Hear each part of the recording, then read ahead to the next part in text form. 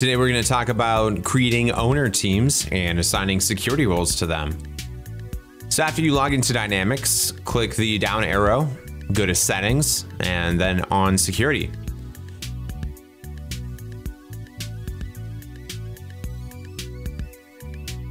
From here you can click on the teams. Once on this screen, you'll see a list of teams that have already been set up.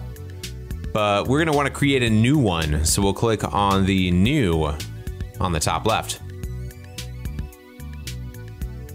From here, we'll want to give our team a new name.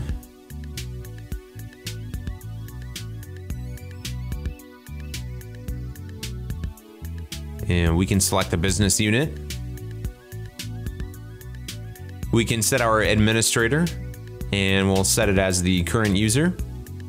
We'll leave the team type as owner.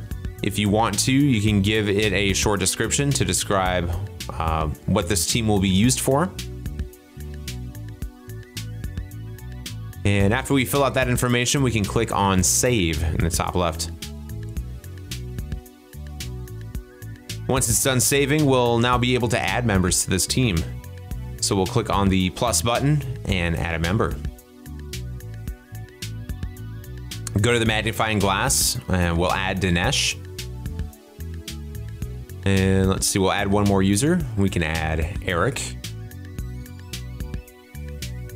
So now we'll have a couple users on this team and it's set to be an owner team. From here, we're going to want to click on the down arrow next to the name of your team. Click on security roles. And we'll be able to assign a few different security roles to this team that will apply to all the team members that we've added. So we can click on Manage Roles. This will be a list of all of your currently set up security roles. And let's just say we want to add Knowledge Manager and Marketing Manager. You can add as many as you would like here, or only one if you want. And click OK.